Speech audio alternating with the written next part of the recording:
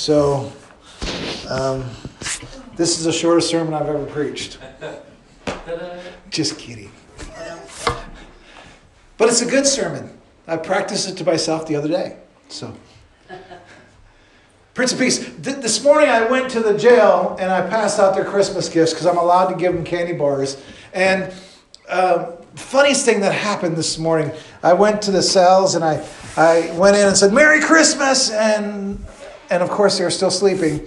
And I got them all up out of bed and they all looked pretty groggy. And they were all excited because they get excited about chocolate. And they says, "Thank you." And I got through all the cells and one of them says, "It's not Christmas." I says, "It's Christmas today." And then the cell next to this guy, because the guy wasn't behaving, so he didn't get a candy bar. So the other one says, "I'll take his candy bar," from the other cell. And the guy says, "I'm Jewish, so I should get more candy." And I opened his little cell door because there's a little window. And I says, "If you're Jewish, you don't eat candy." He goes, "I'm not Jewish, I'm atheist." And I'm like, "Sorry, you only get one." So it was really funny. I just laughed. And then I went to another cell. I opened the door and he got out of bed and he says, "Well, Merry Christmas, Tim, I appreciate it." And I says, "Aren't you glad I didn't sing to you?" And the jailer goes, "Man, I would like to see that." And I says, "No, you wouldn't have." So it was a great time this morning. That was how I started out my morning, is to meet the inmates this morning, because some of them are waiting to go to DOC. So please keep them in prayer. So Isaiah 9:6 is where we're going to start this. I have several passages of scriptures to start this out before I start the points. There's only 3 points. Isaiah 9:6 says this: "For to us a child is born, to us a son is given, and the government will be on his shoulders, and he will be called Wonderful, Counselor, Mighty God, Everlasting Father, Prince of Peace." Interesting statement is Prince of Peace. If you look into the Hebrew language, you'll find out interesting. The Hebrew ancient language actually breaks this word Prince of Peace into 2 words. The word Sar and Shalom. The word Sar, the one is in charge, Lord, chief, or general. But Shalom is rest, tranquility, wholeness, completeness, and contentment. Just wanted to give that out to you so that you get where we're going with this.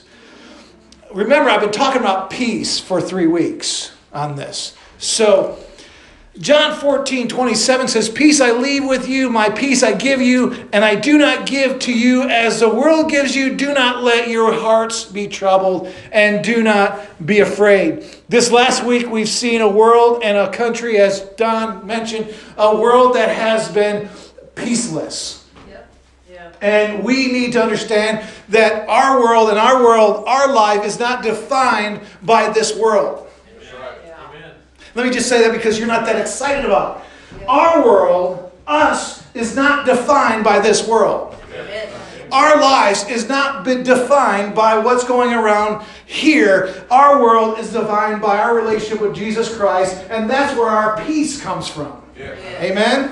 So please do not begin to pray for our country, but that does not define who we are. We are defined by our relationship with Jesus Christ. Yes. We should be praying for our country. We should be praying for our government. We should be praying for our president, but that does not define who we are. We are Christians. We are supposed to be Christ-like. Yes. We should be praying. We should be serving our Christ. That's where our peace comes from. Amen. All right. Romans 5:1. Therefore, see, and I'm not a politician or even in politics. In fact, one time I had to ask who I was supposed to vote for, whether I was Republican or Democrat, because I didn't even know. I had to ask my wife once. But now you know the job. I used to flip a coin when I was 18, my first time I ever voted. No. I walked into the box. You remember the little Chads? Just an honest truth. I used to take the Iowa Basic Test, drawing pictures. And I walked in there, first time I ever voted. This is the truth. Side note, this is called a buddy trail. I didn't know what I was, besides a human being. And someone questioned that too. Yeah. And I walked in there, and I did eeny, meeny, miny, moe, catch a tiger by the toe, if I should die, you know. And that's how I voted. Because I didn't know how to vote. Nobody ever told me. And so then I got married to my wife, who blessed me, who set me straight. Glory to God. All right, let's get back into the sermon. Let's get spiritual. Romans 5:1. Therefore, since we have been justified through faith, we have peace with God through our Lord Jesus Christ. Yes. Psalms 4:8. In peace I will lie down and sleep, for you alone make me dwell in safety. Yeah. Psalms 29:11 says this: the Lord gives strength to his people. The Lord blesses his people with peace. Yeah. That's right. Do you see where we're going with this? Yes. Ephesians 2:13 and 14 says this: but now in Christ Jesus, you who once were far away and have been brought near by the blood of Christ, for he himself is our peace, who has made the two groups one and has destroyed the barrier, the dividing wall of hostility. In our studies, in our study on Wednesday night, we realized and have found out that this was a great wall that has broken between Jews and Gentiles. We are one. Yes. Right. And Christ died for everybody. That's right. So there is no reason that we should be fighting amongst people. We should say, God died for you. God died for me. Jesus died for everyone. Amen? Amen. It is impossible for you to have peace without connecting authentically in a relationship with Jesus. Carrie and I had a great conversation coming home from the restaurant last night that the millennial generation is looking for an authentic relationship with Jesus Christ. See, we live in a world, you adults have been in the church forever, and you like it when you get challenged, but not challenged too harshly. But the millennials, they want to be challenged. They want to be challenged. I love that Brother Yancey got in front of the whole youth convention and says, I want you to give everything that you have in your wallet to missions. I challenge you. I double dog dare you challenge. And you know what? They got the biggest offering they ever had. Like $20,000. And you know what? That's what our kids want. But see, they want to have an authentic relationship. They want to be challenged. They want to be encouraged. They want to see something real. Yeah, that's right. Yeah. But here's the problem. What we have today is those that have been in the church forever, you don't really want that. Help us. Because if someone challenges you like that, you get mad. You get angry because that's none of your business. Don't challenge me like that. You're pushing or you're stepping on my toes way too much. Maybe I'm talking out of the wrong side of my mouth and saying, you don't know us like that. We want that kind of stuff. But most churches today, people walk out the door when they're challenged like that. Yeah, that's so true. That is so true. I'm just saying, this is what statistics say. This is why churches are dying. This is because people can't handle being challenged like that. Help us. Help us. I'm saying today, the church needs to rise up Yeah. and experience the challenge that God has for us. Yes. Next year is 2020, the year of vision for our church. And God wants to challenge us to go even further beyond. And if that means we need to get up and get busy, let's get up and get busy. If we need to be challenged by the power of the Holy Spirit, let's get challenged by the power of the Holy Spirit. If we need to understand, the first one you're going to really love. If we need to understand what God has for us and really get busy and get challenged a little bit, He's going to challenge me and challenge all of us. Yeah. Yes. Can we handle it? Amen. Praise the Lord. Come on. Yes. Come on. Can we handle once in a while having someone say, I need a spiritual spanking? I know sometimes that hurts and sometimes I don't like it. But it's true. Sometimes we as a church needs that to experience the fullness of God's peace. That's right. Amen, Pastor. Yeah. You got that. Yeah. So let's talk about activating the keys to activating his peace in your own life. We want to have peace in our own life. So how do we do that? Number one, we need to get under the lordship of Jesus. Yes. We need to get under his lordship. We need to have him as king. So many times in today's society, everyone wants to go, no, I'm in charge, right? I'm in charge. I'm king of this castle. No, he's the king. He's the Lord. Yeah. So we as Christians, we don't have to be in control. God is in control. We need to get under his lordship. Yeah. We need to follow his direction. We need to follow his guidance. Either he's God of all or not at all. That's right. In Acts 10:36 it says, you know the message God sent to the people of Israel, announcing the good news of peace through Jesus Christ, who is the Lord of all. Yeah. Amen. Oh, let me read that to you again because that's so good. That's preachable right there. You know the message God sent to the people of Israel, announcing, the billboard has been plastered, the good news of peace through Jesus Christ, who is the Lord of all. Amen. Isaiah 32:17-18 says the fruits of the righteousness will be peace. Its effect will be quietness and confidence forever. My people will live in peaceful dwelling places, in secure homes, in undisturbed places of rest. Oh, hallelujah. We need that. But until we understand to put God at the kingship, at the lordship of our homes, at the lordship of our country, at the lordship of our cities, at the lordship of our lives, we will never understand the completeness of his peace. Yeah. Hallelujah. Activating his peace in our own life. Number two, we need to bring Jesus into every situation. Yeah. In everyone say every. So you get that in your spirit, because we try to pick and choose where can God meet, or where can he be, or where can he not be. You know, every situation, he fits into every situation. Wherever you're at, whatever decision you're made, he's there. Yeah. You know, he's omnipresent. You can't get away from him. You can't hide from him. He's there. Yes. Amen. He's there with you. If you are a believer in Christ, he's there. Yeah. If you show up at the grocery store, he's there. If you sneak into the bar, he's there. Oh yeah. If you sneak into the porno shop, he's there. What? Nobody ever does that. He knows when you're sleeping. He knows when you're awake.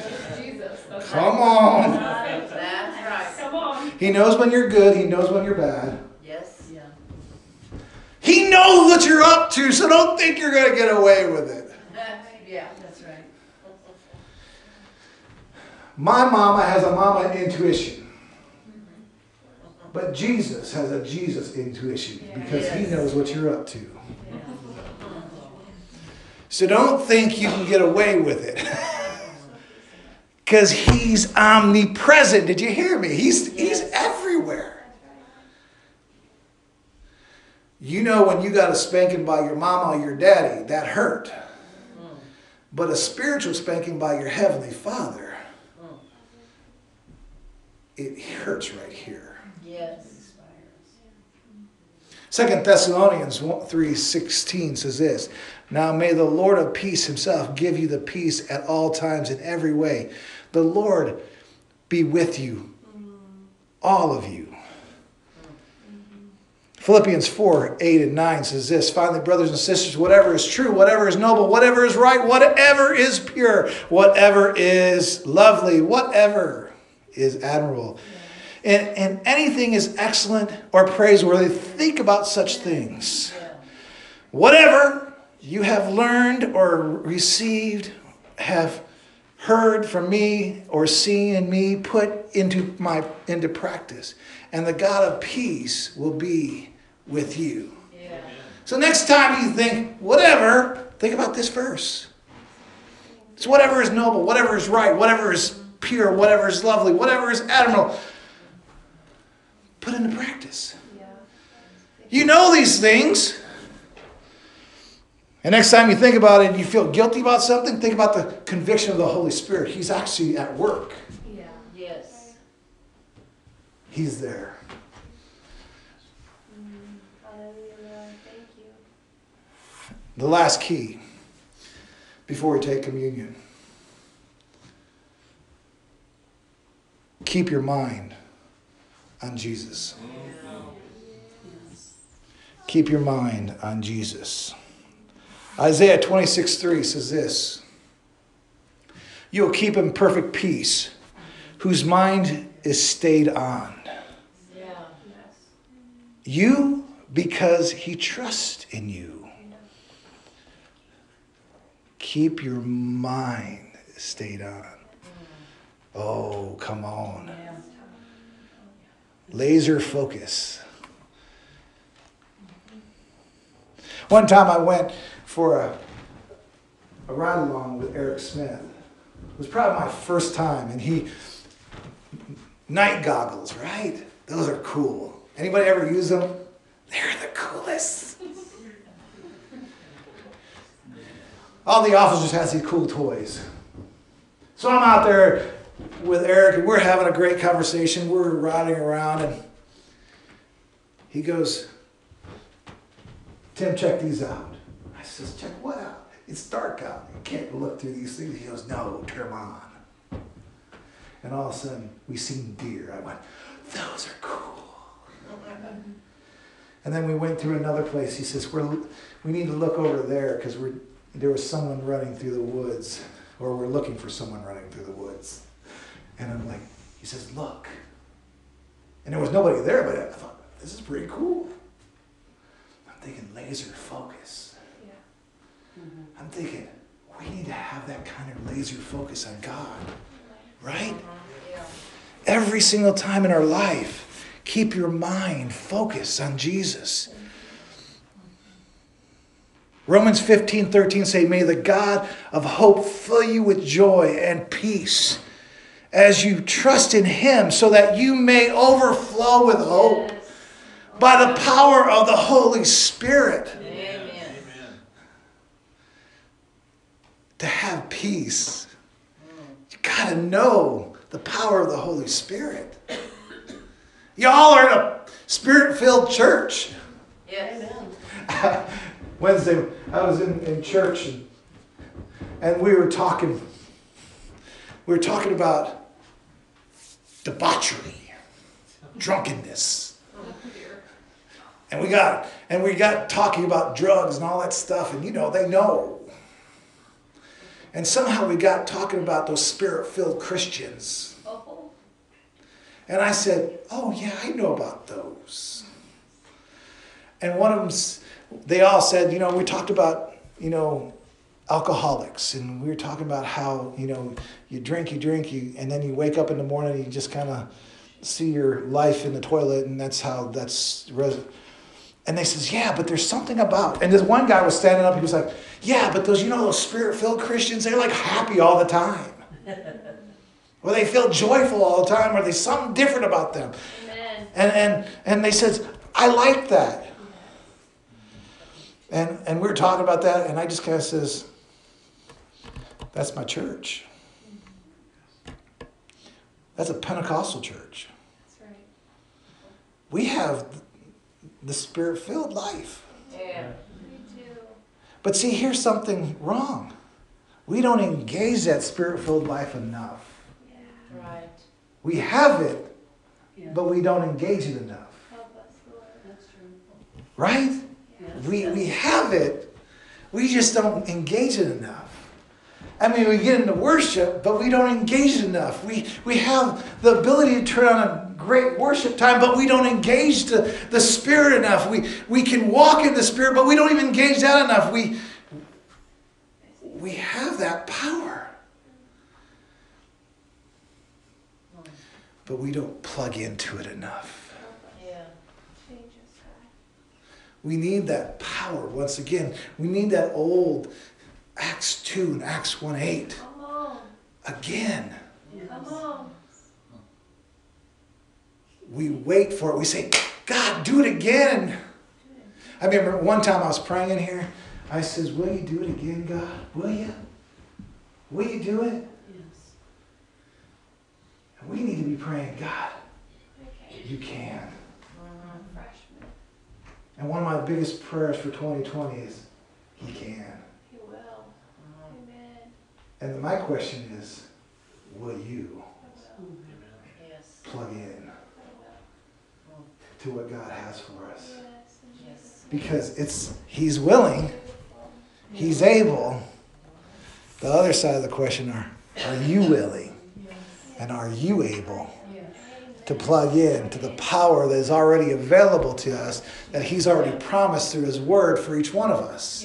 To experience that peace that is overflowing for each one of us, that we don't have to walk downtrodden and drag our keisters to church going, oh, gotta go to church again. No, be excited, full of joy, and full of excitement, going, okay, it's better than a football game, better than something else, better than NASCAR, better than a KU game or a K-State game, better than anything else. I get to go to church, I get to worship the King of Kings, I get to praise the Lord at all times, and God's going to do something because I believe it, because I come anticipating. Yes. Yes. Because he is able and he's willing. And if you're able and you're willing, watch when those things come together and the power begins to ignite.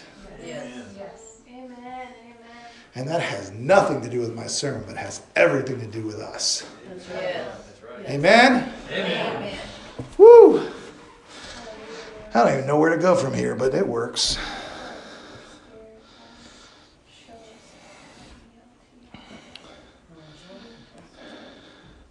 Except with this. Romans 15:13, I'm going to read it to you again. As we prepare to sing the last song and we prepare to get ready for communion. Just want to encourage as we get ready for communion and we get ready to pray for families. We're going to change to some worship that's going to be played. We're going to sing this last song. If you get ready to hand out those, would you be ready to pray? If you're here singly, would you couple up and we're just going to pray together? Gather as groups. I just want to pray over you, bless your family, but we're going to do this after the song, and when the recorded music plays, I'm going to step down here, going to read the scripture, and then we're going to start praying over families. Don't rush. We're here for you. We love you. God has a purpose and plan. But I'm going to read this passage. I'm going to pray, and then we're going to worship, and then we're going to take communion. Romans 15:13 says this: may the God of hope fill you with joy and peace as you trust in him, so that you may overflow with hope. Let's overflow. Jesus. Let's engage with this by the power of the Holy Spirit. Lord, we ask that as we close this section of the service, may we engage in the power of the Holy Spirit. In your name, amen.